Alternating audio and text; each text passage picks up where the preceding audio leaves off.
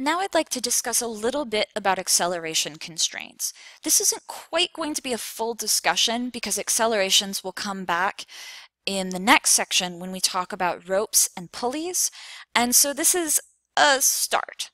So in this picture, we have a car and a truck that are accelerating to the right. They're connected by a rope. It says it's under tension. What we can infer is that these are moving together. So the acceleration of our car must be equal to the acceleration of our truck. And for this situation, where we would normally define our coordinate system, positive x to the right, positive y up, we can say that they're both equal to just some positive value x acceleration, right? If you wanted to, you could just call that a for acceleration. But we get to make that simplification because we see that they're moving together. And I'd like to stress that initially in setting up a problem, you should use subscripts to distinguish between the accelerations of your different objects, but then writing an equation like this is using an acceleration constraint. So please don't start by writing down, well, a equals a equals a. Try to explicitly use those subscripts to imply that this is the acceleration of the car, and this is the acceleration of the truck. We then use acceleration constraints to say that they're the same, and you might choose to give it a simplified notation at that point, like in this case, a sub x. So I'll next show a slightly more complicated scenario, which is why you want to do this. Again, it might seem in a simple situation like this, like going through the effort of really explicitly using acceleration constraints and writing an equation like this, that this might not seem necessary. But the reason we set up this machinery, we go through these steps, is because later on we're going to get to a more complicated scenario, and if you just start by calling every acceleration a, you will definitely be making some mistakes.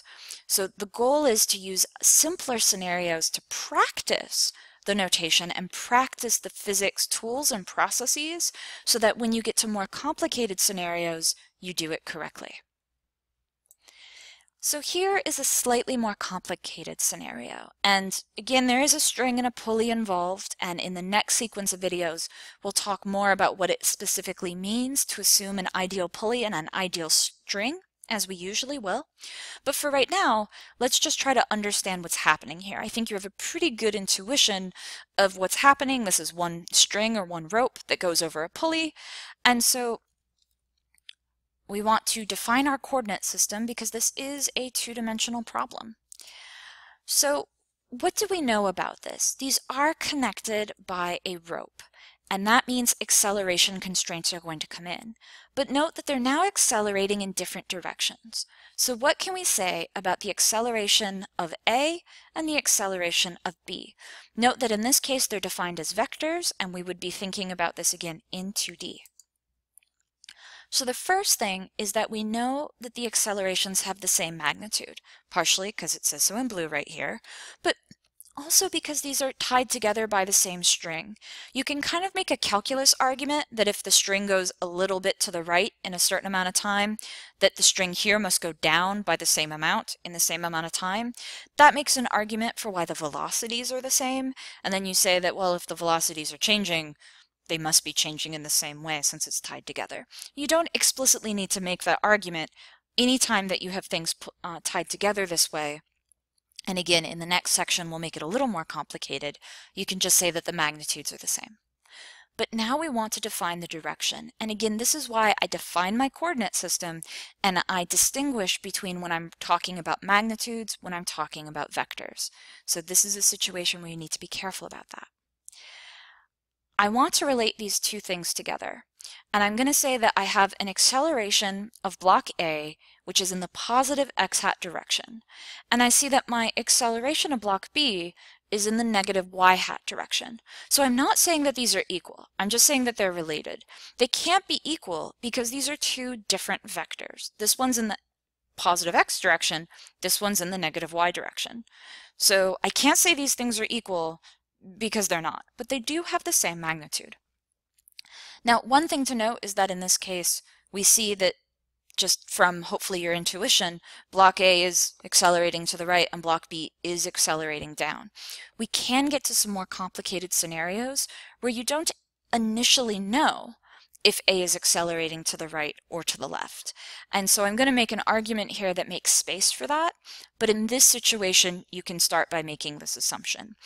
If you don't know which way they're accelerating for sure, you can always start by writing it this way and see at the end if you get a negative value, which means that the direction you assumed is actually the reverse. There's nothing wrong with that. So what we can say, we know that B is down, right? So it's in the minus y direction. But we know that they have the same magnitudes.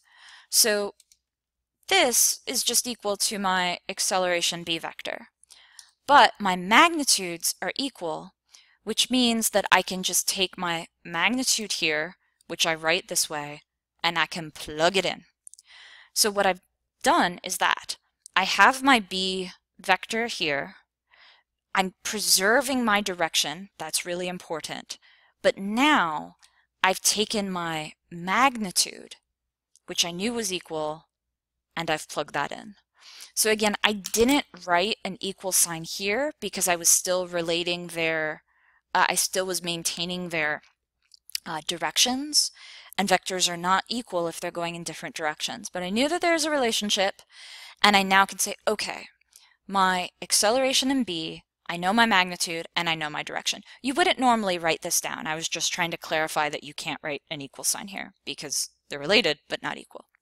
So this you can write, that your B acceleration vector is equal to your A magnitude and you know the direction.